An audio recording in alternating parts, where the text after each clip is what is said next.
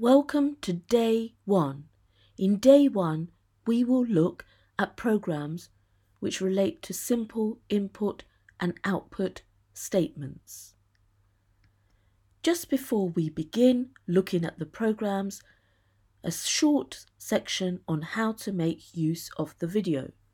Number 1, you can just watch the video like a TV program. Number 2, you can take notes with pen and paper and pause the video intermittently. Number 3, you can open up the Python idle editor and type and run the programs as you go through the video. Or you can watch the video several times and do a different thing each time. The important thing to remember is that you have a very good choice.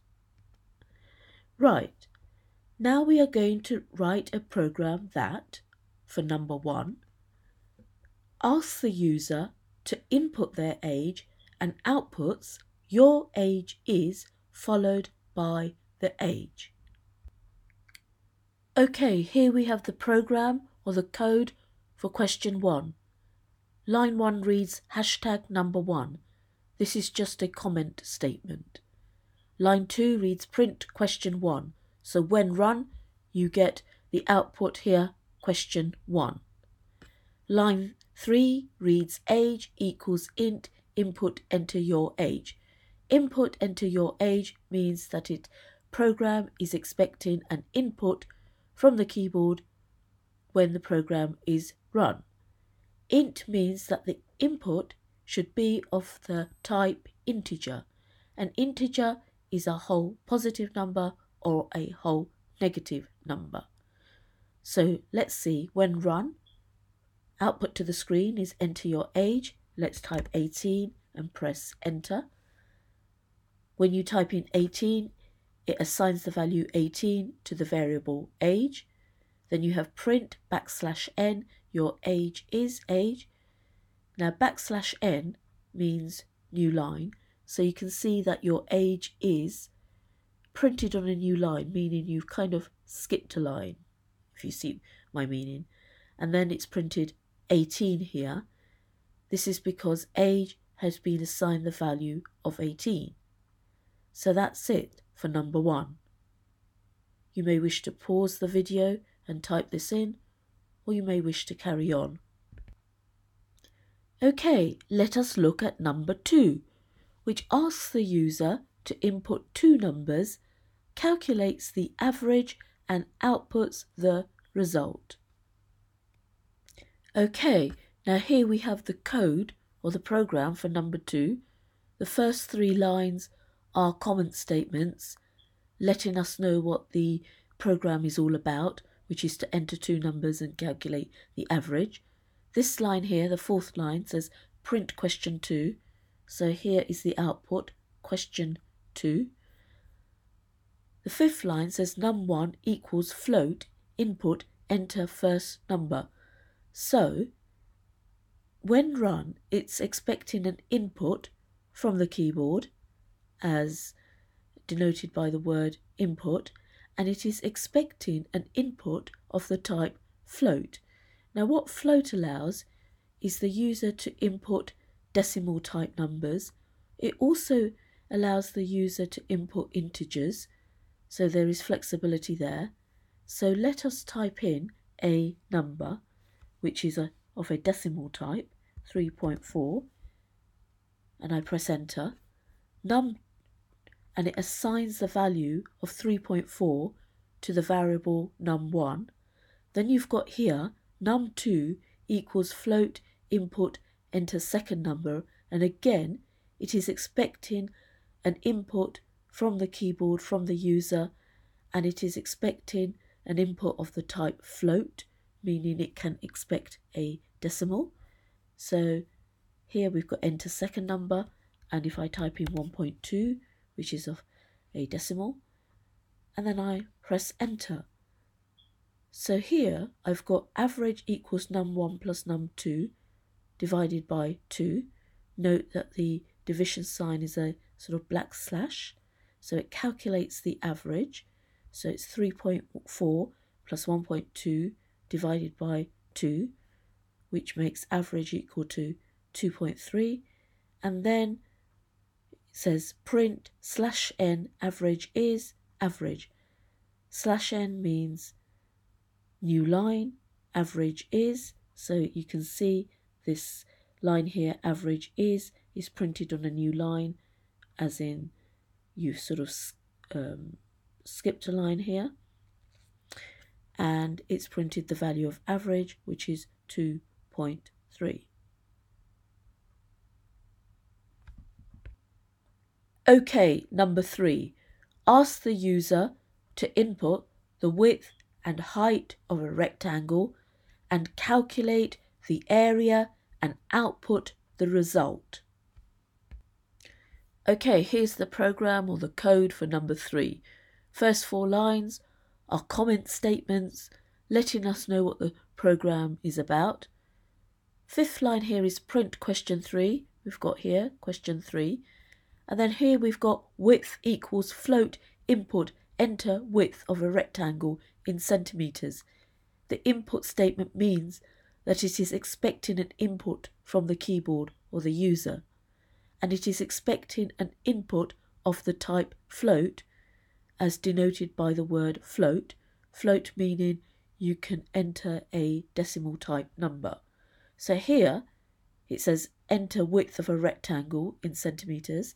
Let us type in 3.5 and we press enter. Here we get height equals float input enter height of a rectangle in centimetres.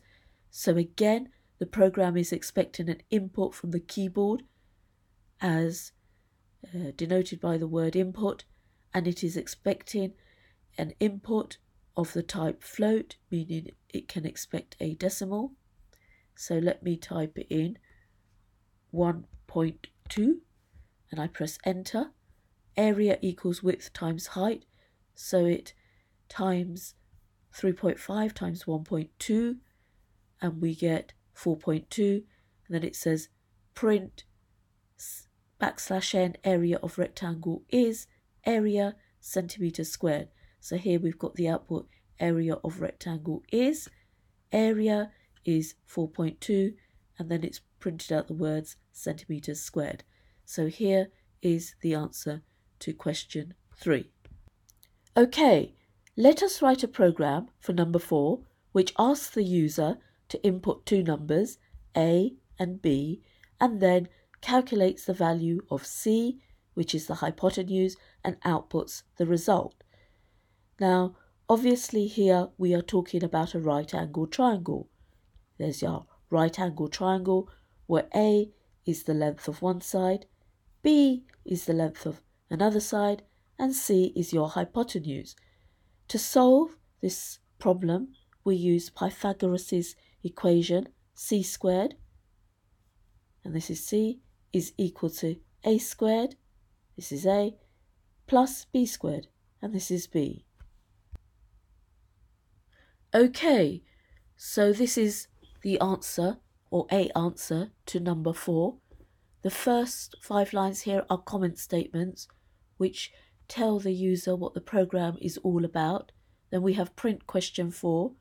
Here the output is question 4. Then we have A equals int, input, enter height of right-angled triangle. So it's expecting an input from the user and it's expecting an input of the type integer. So when run, it prints to the screen this line, enter height of right-angled triangle. Let us type in 3 and then enter. Then we get B equals int, input, enter length of right-angled triangle.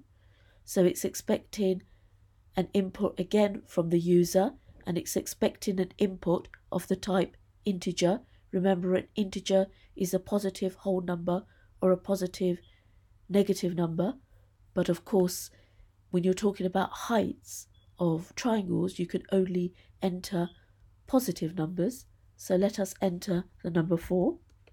And it says calculates the hypotenuse of the triangle is 5. How did we get there? Remember the formula here. c squared equals a squared plus b squared. So here we are applying Pythagoras' formula. Now squared, the way we write squared is a star or asterisk asterisk 2. This means a squared. The way we write squared of b is b asterisk asterisk 2, means b squared. So that is the value now of c squared. And remember, c is the square root. The hypotenuse c is the square root of c squared. And so you write c underscore squared. And for square root, it's asterisk asterisk 0.5. So it's calculated the hypotenuse, and then we've got print \n, the hypotenuse of the triangle is, so it's printed to the screen. The hypotenuse of the triangle is, after you've skipped a line because of the \n, and then you've got round c, 2, 5.0. Now c is 5.5, and round 2 means kind of give the answer to 2 decimal places. Okay, in this case, because the answer is 5, it's not really given it to 2 decimal places. It doesn't have to, but that's what it means. So here is the code for number 4. Okay, let us look at number 5. Write a program which asks the user to input 3 numbers, A, B and H, and then calculates the area of the trapezium and outputs the result. Now A, B and H obviously refer to some parameters of a trapezium. Here is a trapezium. A refers to, say, this height, length here. B refers to this length here. And H refers to this length here. Now the area of a trapezium is A plus B divided by 2 times the height. So we will use this formula in helping us to write the program. Okay, here is the program or the code for number 5. The first 3 lines are comment statements saying what the program does. This line here is print question 5, and we've printed question 5. Then we've got here A equals input enter the length of one side of a trapezium, and it's expecting an input from the user of type integer, and here let us type in 3. B equals input enter the length of another side of a trapezium, so it's expecting a user input of the type integer and ascribing it or assign it to the variable b. So let's type in 4 and enter the height of the trapezium. Input enter height of trapezium. Again, expecting a user input of the type integer and assigning it to the variable h. Let's just type in 5, and it's saying the area of the trapezium is 17.5. Area is calculated by a plus p divided by 2, 3 plus 4 divided by 2 times h, which is 5.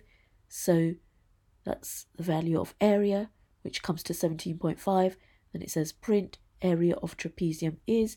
Here you've got area of trapezium is and area, which is of course 17.5. So here is number 5.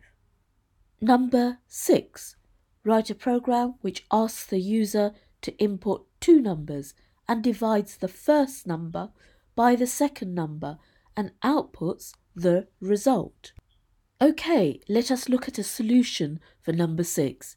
The first 3 lines again are comment statements saying what the program is about. Here we've got print question 6, so that outputs question 6 here. Num1 equals input enter first number. So therefore is expecting a user or an input from the keyboard of type integer, as denoted by the word int. So when run, enter first number. Let me type in the number 4. Press enter. Then we've got num2 equals int, input, enter second number. So here it outputs enter second number, and it's expecting an input from the keyboard of type integer. So if I type in 5, and it assigns the value 5 to the variable num2, and if I press enter, it says num3 equals num1 divided by num2. Remember, the symbol for division is a backslash, so it's 4 divided by 5, and the answer is 0.8. So 0.8 is assigned, or num3 is rather assigned the value 0.8. Num3 is another variable. So we've got here print the first number divided by the second number is num3. So here we've outputted the first number divided by the second number is, and num3 is 0.8. So here is a solution. Okay, we are on number 7 now, which is to write a program which asks the user their name and asks the user what their favourite subject is, using the name in the question, and responds to their answer by saying that you like that subject as well. Okay, so this is a solution for number 7. Again, at the top here we have comment statements, then we have print question 7 here, print question 7 here, the output. Then it says name equals input, what is your name? Now it is expecting an input from the keyboard, and it's expecting a string. So if it outputs to the screen, what is your name? Now if I put my name as, say, Bob, and I press return, what happens is it assigns the value Bob to the variable name. Now you get subject equals input, what is your favourite subject? So it's expecting an input from the keyboard when it says what is your favourite subject. And if I say maths, no, actually let me change that. I will say it's computer science. So, and I press return. So what's happened here, it's assigned the value computer science to the variable subject. Then it says print name, your favourite subject is. So name is Bob. Then it prints your favourite subject is, your favourite subject is. Subject is, of course, computer science. There is no other subject. So it prints subject, and then it prints \n, I like that subject as well. I like that subject as well, and \n means new line. Okay, so that is number 7.